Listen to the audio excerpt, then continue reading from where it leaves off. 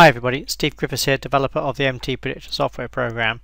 In today's video I'd like to have a look at the USE minis and see how they unfolded yesterday. In particular, I'd like to have a look at the NQ. I'd like to look at this because this is what we were looking at in our live training webinar yesterday. In particular, this TS3 buy setup here. Again, this actually came up during our live webinar yesterday, so we were actually looking at this as it unfolded during our live webinar. So let's have a look at this setup now. As you can see, our STF color is blue. That means the large degree trend is up. TS3 buy setup therefore is good to take for all MTPredictor users. We have a blue buy bar here. To analyze this, we right mouse click over the blue buy bar, click analysis, and that then gives us our position sizing, which keeps our initial risk small under control. In this example is 2% of a sample $20,000 account. You can use different accounts if you want to set these up in our NinjaTrader add-ons, which we have here. This tells you how many contracts to trade. If you're trading Forex, it would be lots. If you're trading stocks, it would be shares. And it also gives you the target. This was our first target here, and as you can see at the first target there was a potential profit of 4R, or 4 times the initial risk. As you can see, the market went up, hit that first target nicely.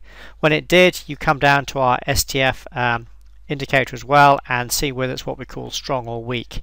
In this case it was weak because it was less than our strength band, therefore you come out at that target. So the result was a nice 4R profit. You can see that this buy setup came in at what was pretty much the low of the day. In fact, this bar was the very bar of the low of the day, so a very nice setup to be buying off the low of the day. I want to show you another feature here for the more experienced users, which would have actually helped gauge where the trend was going as well. So let's just clear this all off. For the more experienced traders, we go to the higher time frame chart, which in this case would be the 15-minute chart. So let's go out to this, and even before these highs unfolded, you'd have gone back to the prior pivot, right mouse click, and put this level on.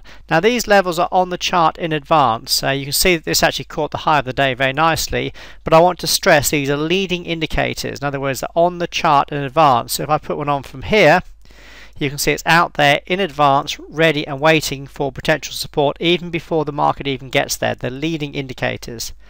So that's the important thing to understand about this. On the higher time frame, it was there before the market even got there. So let's go back to the shorter time frame and see how this would have helped.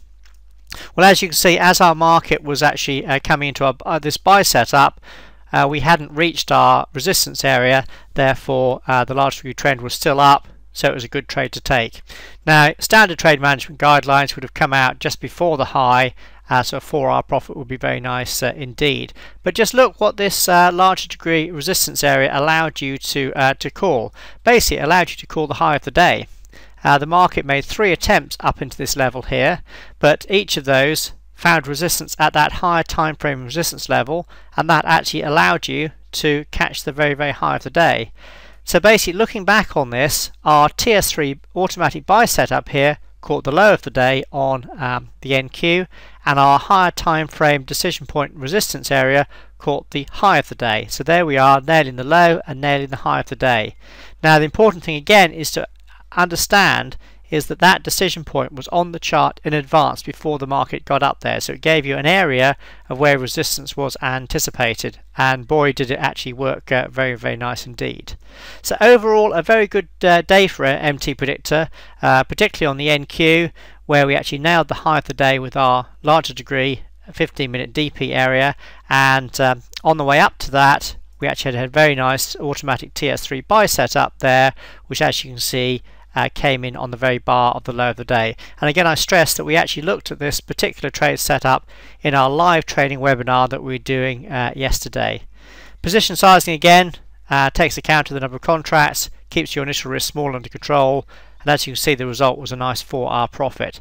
So a very good example of both standard MTPredictor trades and also using the higher time frame to anticipate future support and resistance, which as you can see nailed the very high of the day for you. So a good example of what the tools in MTPredictor can provide for you as a trader.